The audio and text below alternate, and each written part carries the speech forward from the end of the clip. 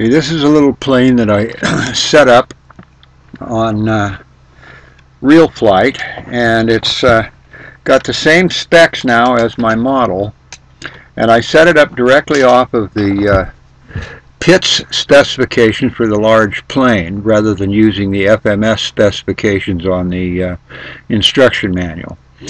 The center of gravity is now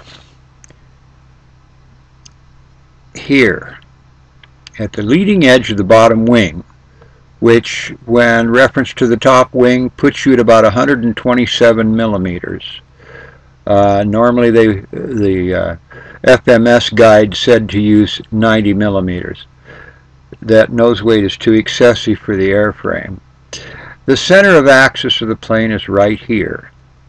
So at 30% of your mean aerodynamic chord, that puts our center of gravity right here, or at the leading edge of the bottom wing.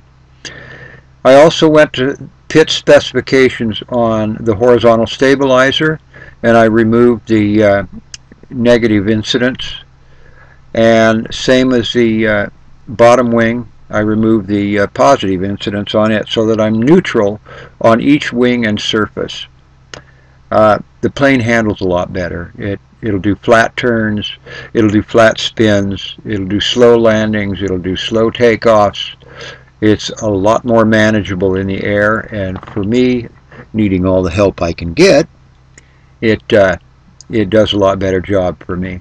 And it worked out the same as that on my model, and so I rather think that maybe there was a mistake made when they did the instruction manual for the FMS model. I don't know how they came up with 90 millimeters, but when I saw Pete at Banana Hobby fly the plane with his battery way back there, I knew that he was using mean aerodynamic chord, and so I checked it out to verify it, and that's exactly what he was doing, because when I put my battery back there, it fell right into the same specs. Why I didn't do it to begin with, I have no idea. I knew better than to use factory specs when I knew they weren't according to mean aerodynamic chord. But, you know, and I've crashed the plane twice because of it, so I don't know what to tell you. So anyway, if that helps any of you, I sure hope you can use it. Okay, thanks for watching.